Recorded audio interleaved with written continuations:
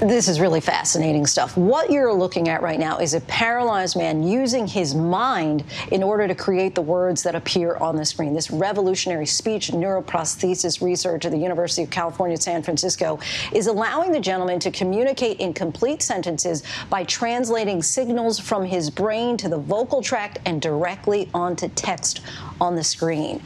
It's one of several massive leaps in brain science technology that is literally creating a future of potentially infinite possibilities and also concerns about how this technology could be used or misused. Our Kaylee Hartung files this in-depth report on one of the leading creators in this field who at one point became so concerned with its power, he gave up his patent to a university. It was the viral video moment seen around the world. In April, a monkey playing a game of Pong using only its mind with the help of what's called a Neuralink. The device is Elon Musk's latest venture into a fast-evolving tech space. Tiny chips that get implanted in the brain. Sounds like something out of The Matrix, but this is not a movie. Welcome to the real world. Brain chips are part of a revolutionary field that's been around longer than you think. Is this science fiction? Or is this reality? It is absolutely science fiction that has turned into real science. What Elon Musk did with these monkey trials showing how monkeys with brain chips could control computers with nothing but their minds, the first version of this happened in the 60s. Jeff Steibel is an entrepreneur, investor, and brain scientist. He's the former owner of BrainGate, a pioneering brain chip company. Explain in the simplest terms to me what that technology is. When you think of these brain chips, it's actually pretty simple. All we're doing is tapping into that electrical current, reading the language of the mind, sending it to a computer, and the computer interprets that language, converts it, and you can do all kinds of things with it. Really that simple.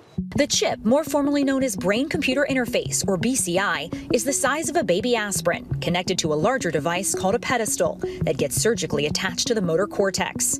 The goal is to profoundly improve the lives of people suffering from paralysis, brain injuries, or other spinal cord injuries by turning their thoughts into actions. The first FDA-approved clinical trial of BrainGate's neural interface system was launched back in 2004. Imagine if you were an individual who could never speak to someone, and for the first time you could type "I love you" to one of your loved ones.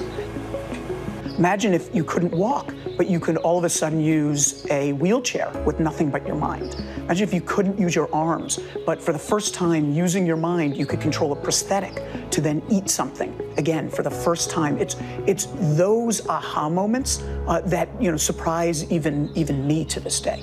Experts believe BCI also has the potential to transform the way humans and computers work alongside each other forever. Companies will have access to brain data, and this is going to fuel a very lucrative new data market. Moreover, companies will be able to sell another type of device on top of smartphones, laptops, and so on. Several companies have already moved forward with less invasive wearable versions of BCI technology, aimed at everything from improving focus to controlling prosthetic limbs, even controlling gadgets with the mind. In April, the FDA gave its first ever market authorization for wearable BCI, approving a device that helps stroke patients regain mobility in their arms. French company Nextmind marketing a wearable headband, allowing this man to change the channel through sheer will alone. It currently retails for $399. Experts predict that BCI has the potential to be a $3.85 billion industry by 2027, according to Allied Market Research. But with great promise comes great concerns. You're going to have to share your brain data with private companies. Are you willing to share your brain data only to have a better interaction with your nearby devices? This is the question. What are the other ways it could be used that causes pause? The peril of this technology, the risk of this technology is if we push too hard, too fast, you can use it for virtually anything. When we go beyond trying to help people who are struggling, paraplegics, quadriplegics, locked-in patients, people who can't speak, to improving people who are normally functioning, giving you a brain chip as an example, it's almost downright frightening. In 2020, Steibel decided to donate BrainGate to Tufts University to determine how best it should be used. The university says it's in the early stages of evaluating the technology. Explain to me the thought process in your mind for handing this over? We always knew that this served a greater humanitarian purpose. We always said that we wanted to do the right thing here. Despite the fact that I have a background in the brain, I knew just enough to know that it was dangerous to know just enough. We needed smarter minds